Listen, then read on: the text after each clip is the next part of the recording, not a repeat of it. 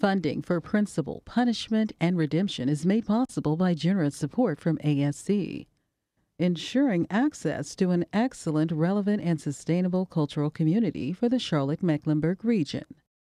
This is truly a historic day in our city and in our country. A 20th century unresolved battle carried out at segregated lunch counters returned to a South Carolina court of law. Don't quit. Stand there. Take it. Sometimes might be life-threatening. It was. Sentence, $100 or 30 days. Conditions, sent to chain gang. State-ordered prosecution came for the civil rights demonstrators. The Friendship 9 strategy of opting for jail rather than paying their fine became known as jail, no bail. Flashbacks years later detail their hardship. We didn't truly realize the consequences of going to jail. Faded headlines brought hope and interest from the town's solicitor. That the segregated lunch counters in Rock Hill and across the South were wrong. Justice is for all. We must never forget that fact. But freedom for all was part of the Civil Rights Act. Their valued voices were discovered by a book author who couldn't let their story go. They were a pivotal part of civil rights history, so I think it's important that we know who the Friendship 9 men are. The narrative touched hearts and contributed to the reversal of a once painful legal decision. Got gratitude here. I'm excited. All of it together, but it's good. It's a good thing. It's a good feeling. Main Street, Rock Hill, South Carolina. In many ways, it looks a lot different than it did in the 1960s. And one stirring reminder points to a struggle carried out here to help move a nation forward. Hello and welcome. I'm Steve Crump. The heroics of the Friendship 9 were rooted in the values and virtues of nonviolence. It's been said and written that these men sat down, allowing many others to stand up. But it all came with a very stiff price: personal pain and time in jail. Life's sunset years has provided a new opportunity along their path of standing on principle, enduring punishment, and finding redemption.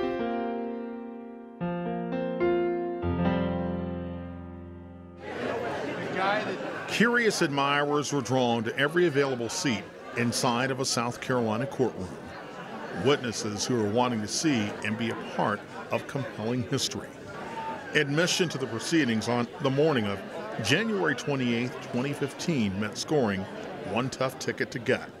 And that's because the day's events at the Rock Hill Law Center were solidly rooted in substance, symbolism, and carried out in a community decades later coming to its senses. This is a great day. I never thought that I'd be here to see it. The Lord let me live on, and I'm going to appreciate it. I'm going to thank him every day. I'm speechless. Okay. It's good to be here. It's time. A new time and a new day had finally come to correct a blatant, gross, and deliberate injustice carried out through the legal system that happened 54 years earlier for the surviving members of the town's Friendship 9. We are pleased to be hosting these proceedings today and are honored with so many distinguished guests. Perhaps the best-known guest, widely embraced and held in high esteem, was former South Carolina Supreme Court Chief Justice Ernest Finney. Today I am honored and proud to move this honorable court to vacate the convictions of my clients. He served as defense counsel for the 9 during their first trial back in 1961 by representing demonstrators from the town's Friendship College.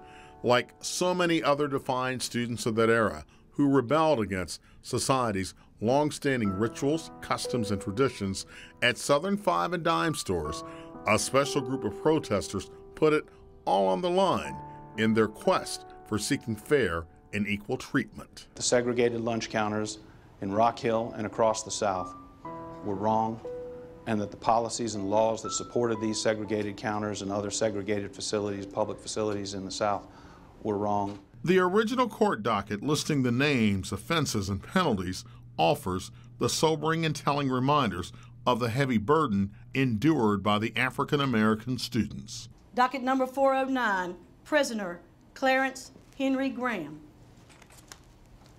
Offense, trespassing, disposition, guilty, sentence $100 or 30 days. Conditions, sent to chain gang. Bringing the original documents to these proceedings on this occasion wasn't for show, but rather to dramatize the importance of setting the record straight. Docket number 414, prisoner Willie Thomas Massey. Offense, trespassing. Disposition, guilty, $100 or 30 days, sent to chain gang. Recurring flashbacks for these men from more than a half-century ago are difficult to purge from the hardship and heartbreak they experienced on a demeaning chain gang at the now closed York County prison camp. There is only one reason these men were arrested. There is only one reason that they were charged and convicted for trespassing, and that is because they were black. From these main street lunch counters, Rock Hill, South Carolina entered its place onto the American civil rights timeline by giving birth to a fresh concept billed as jail, no bail. Strategy carried out was firmly rooted in a guiding principle: serve the time, don't pay the fine, and let the state pick up the tab for housing and feeding the inmates. These courageous and determined South Carolinians have shown by their conduct and their faith the relief that they seek should be granted. Segregation was an unjust law. Removing the charges and having their records vacated turned into a self-imposed mission carried out by solicitor Kevin Brackett. So allow me to take this opportunity to extend to each of you my heartfelt apologies for what happened to you in 1961. It was wrong. However, in the environment of newfound justice, belated and extended apologies underscore the importance of equality and the viewpoint of righteousness that was applauded by their lawyer of more than 50 years ago. Let the decision of the court today show the resolve of South Carolina to work together, to learn together, and to progress together, and to ensure the promises set forth in our Constitution, that all men are equal under the law. Understanding the context of this determined fight for equality in Rock Hill, South Carolina, requires comprehending a similar battle that was first launched 120 miles away. Greensboro, North Carolina, is often credited as the birthplace of America's sit-in movement. It is the Piedmont city where students from North Carolina A&T University, one of the state's historically black universities, created a well-documented firestorm of social activism and change that first began at the downtown Woolworths on February 1st, 1960. But we were just astonished about how fast it did spread.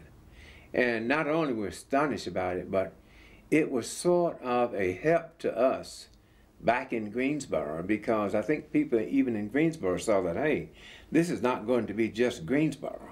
I mean, soon it's going to be the entire South and all across this country. To friends and strangers alike, the late Franklin McCain, who died in 2014, is remembered as a treasured trailblazer. This standing tribute to McCain and the other 3 A&T students who broke new ground is a cherished part of the campus landscape. The 4 freshmen are often credited for their courage, bravery, and innovation by serving notice on a regulated system of inequality. I don't think we got to the point where we were thinking that, well, when we do this, it's going to be High Point, North Carolina tomorrow, and Danville, Virginia the next day, and Fayetteville the next day, and Winston-Salem the next day. I don't think we thought that way at all. And of course, it was good that other cities did pick up the very thought that, hey, sit-in will work here and we should do it. But we were just astonished about how fast it did spread. The ripple effect of images and headlines inspired a future congressman to follow a similar path as a student in Nashville, Tennessee. And because of what these young people did, their courage, their raw courage, we are a better people. We are a better nation. Rock Hill, South Carolina is the place where Georgia Representative John Lewis endured an attack during the Freedom Rides in 1961, not long after the Friendship Nine went to jail. Elwyn Wilson, a former Klansman, admitted to the act and eventually apologized for his role in the violence. Lewis, in 1961, was a member of the Student Nonviolent Coordinating Committee and 4 years later became a victim of police brutality on Selma, Alabama's Edmund Pettus Bridge while seeking the right to vote. He remains inspired by a grassroots exercise that gathered steam across many college campuses. It was like a snowball. It just kept rolling. And who's next? What city? Atlanta, Jackson, Mississippi, Chattanooga, Tennessee, Memphis, Tennessee, Greenville, South Carolina, Rock Hill, South Carolina. Less than 30 miles north of Rock Hill, in the Carolinas' largest city, Charlotte, the wildfire of student protest raged at Johnson C. Smith University. Passionate demonstrators from JCSU embarked upon the same mission just days after an unprecedented level of activism took hold in Greensboro. Some got on the bus and went, some caught the city bus and went to town, some hitchhiked to town. Collective efforts in North Carolina's largest communities paid off. Within 6 months, the limiting barriers of segregation were removed in a number of locales across the Tar Heel state, including places such as Charlotte and Greensboro. But that would not be the case in South Carolina, where the protest to end discrimination raged on. And the rock is great, great. Celebrated events paid tribute to the 50th anniversary of America's sit-in movement in Greensboro, North Carolina back in 2010.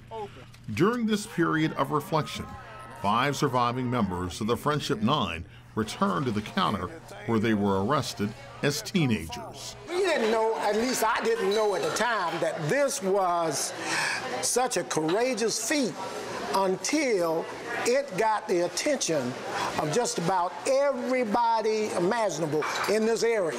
Willie McLeod, Dub Massey, James Wells, Clarence Graham, and David Williamson recalled the moments, events, and critical thinking that altered their lives. The way things happened, the law needed to be changed, first of all. A lot of things in the law, on the books, were wrong. Dedication to the cause and commitment to equality were routinely carried out in these streets, and that meant being rounded up, taken to jail, paying a penalty, and living to fight another day. However, by shining a bright light on legalized discrimination, members of this group were determined to carry out what could be called a game changer. They were here waiting on us when we was coming up the street. An irreversible line in the sand was deeply etched at McCrory's on Main Street during January 31st, 1961. It threw more fuel on an explosive conflict that erupted some 13 months after the fight at these counters began. I sat on the stool on the end down there, and all I remember is going down like that. The next thing I know, he just snatched me up, took me out through the back door, slammed me into the back door in the back there. Like David said, we barely had time to sit down and order anything before the policeman was on us. They didn't have far to take us. They drug us out the back, right to the jailhouse. It was kind of excitement along with fear. I think some of us were more scared than others. Headlines and editorials from the African American press brought attention to the jail no bail concept pioneered by the Friendship 9. We had spent a lot of time organizing. Thomas Gaither would write in the 1961 Congress of Racial Equality publication titled Jailed In that being locked up meant bringing their college textbooks with them, but they were not allowed to study. Now, why did I go there in the first place? I went there in the first place because it's not logical that you can go into a public establishment and you can shop at every counter in the establishment and they welcome your money, but when you sit at a lunch counter, suddenly there is an issue that they would not serve you at a lunch counter. The moment that changed their lives is deeply woven within their collective psyche. And he hit that gambling $100 30 days. I said, oh, Lord, that was it. And see, then by that afternoon, we was on a chain gang. Assigned to a chain gang at the York County Prison Camp, their task was filling dump trucks with sand. We were placed together as a group of people who were students and friends, but we spent a month together in a place that we really didn't want to be, but was there for a reason. The crowds would come on Sunday. They would want to get in to see us. Reinforcements also came to Rock Hill from the Student Nonviolent Coordinating Committee, and 4 of its members also chose jail. Among them was Diane Nash, who got headlines in the black press for leading a similar effort in Nashville. While Dr. Martin Luther King Jr.'s 1963 letter from a Birmingham jail attracted national attention for calling out a system of inequality, a similar letter emerged out of the Rock Hill protest 2 years earlier. Like Dr. King, Nash said, "We are trying to focus attention on a moral question." People started talking about it, and they started thinking about it, and I think it caused the country to grow. The black president told us, don't y'all worry about a thing. Anybody mess with you, let us know. And the fact that we were there together kind of kept my feelings, my emotions, where they should be. Hey, we went into this together, and we've got to stick through it.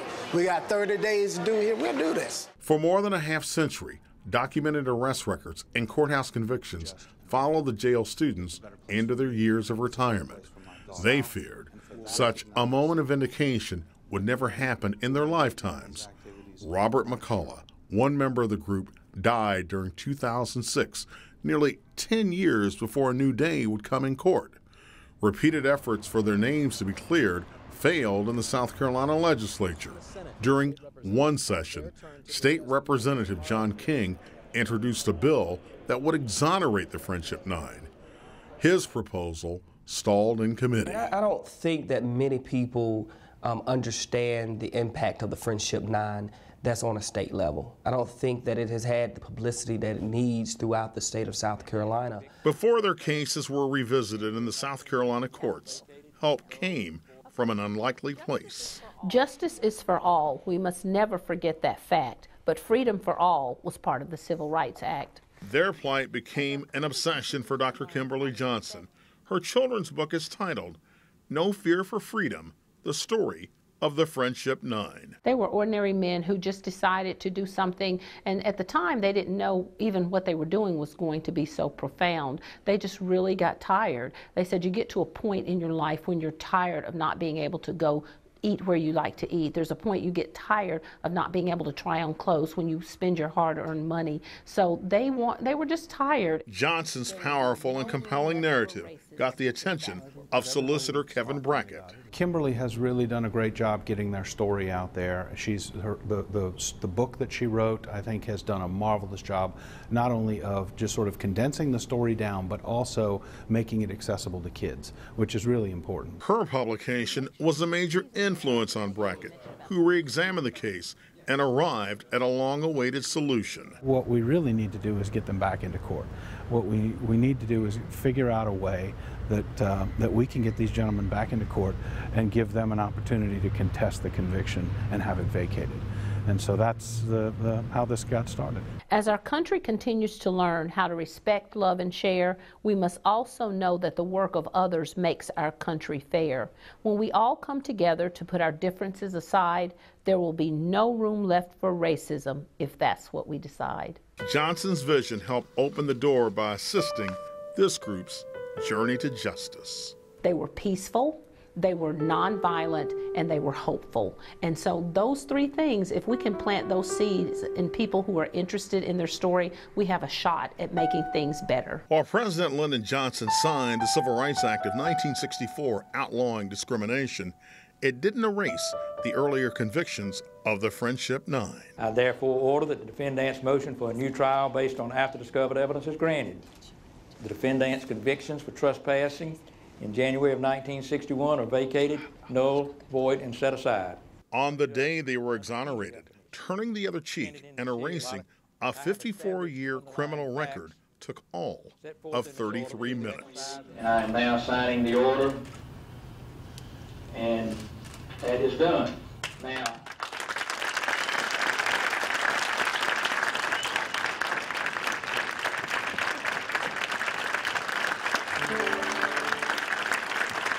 Gratitude for the 9 was expressed on behalf of the group by Clarence Graham. I say from this point on, I can hold my head up. It's no bit down, but a little bit higher. And I think that God is going to let us live a little bit longer just because of it. Enjoy some of the quote-unquote freedom. Clarence Graham's words could be described as insightful. It wasn't just the records of the men from Friendship College erased on that day, but individuals such as Charles Jones and 3 other members of the Student Nonviolent Coordinating Committee were also given clean slates by the courts of South Carolina. And took this moment to speak for all of us, to tell you how lifted we are. Can you feel, can you imagine, after all this time, and here we are before the globe, being respected, and we never thought that that would happen. We believed, but we never imagined that at this moment in time, in this place and space in York County. Also front and center on that day was the daughter of an American icon, Dr. Martin Luther King Jr. Reverend Bernice King applauded the risk carried out on Main Street that continued as a 21st century adventure. So thank you, Friendship 9 and the Student Nonviolent Coordinating Committee for embracing that leadership and embracing that model of nonviolent social change. Thank you from the bottom of my heart for your sacrifice, for your bravery, for your courage, and now you have your dignity restored. Public accolades come with a rock star's welcome following their charges being thrown out for a well-documented act of public defiance. In Rock Hill and elsewhere, the group once jailed has seen its status soar from reviled to revered. We only did it for one reason only, to make a better world. Not just for black, it's for everyone. This is my story. This is my song. The sweetness of vindication existed on borrowed time for one of the 9. Clarence Graham would die in March of 2016, some 14 months after appearing in court. Pews were packed at Boyd Hill Baptist Church. Graham's commitment to a cause was clearly echoed by those in Rock Hill's positions of power. And how he continued to share his driving motivation that all people deserve a fair and just opportunity in life. Expressions of grateful praise were also delivered by the author who made sure youngsters would learn the importance carried out by Graham and his colleagues. Mr. Graham died at age 73, a pillar of grace, a soldier of peace, a man of incredible dignity. He was not only a civil rights veteran, but also a Vietnam War veteran. And on the day of his funeral, an attention-getting tribute could be found at the lunch counter where Graham and the 8 others began a path towards equality. Outside of the church, more accolades came from the solicitor who helped him get his good name back. The accomplishments of that movement the major accomplishments were performed by average folks just like Clarence Graham. Those who did time with him called Clarence Graham their leader. I am happy for him because, he had peace. Because a lot of things that happened in his life, he did a lot of crime. Clarence was the epitome of a person who was determined to get things right when it comes to the races. As much as it was a send-off for Graham, this occasion provided a meaningful opportunity of thanks, not just to him, but to so many others who were fearless at these establishments during 1961. What began on Rock Hill's Main Street more than 5 decades ago exemplifies a commitment to the cause of being treated equally. Well, thank you. Their courage was also acknowledged by former Vice President Joseph Biden, who visited the old McCrory's lunch counter. I can remember the 9. Really, it was, it's my age, graduated in 61, I can remember what happened in this, what was a 5 and dime store. Applause for these men came because they never gave up the fight, found years later in a South Carolina courtroom, that equality would be served, delivered, and honored in its rightful place. No one but the big guy upstairs would keep his hands on us and allow us to do what we did. The sacrifice carried out by members of the Friendship 9 in many circles can be viewed as a badge of honor. It was a complicated journey, one that demonstrates the point to people who sat in up and down this block that justice doesn't always come easy or overnight. That's principle, punishment, and redemption. From Rock Hill's Main Street, I'm Steve Crump. Thanks so much for joining us.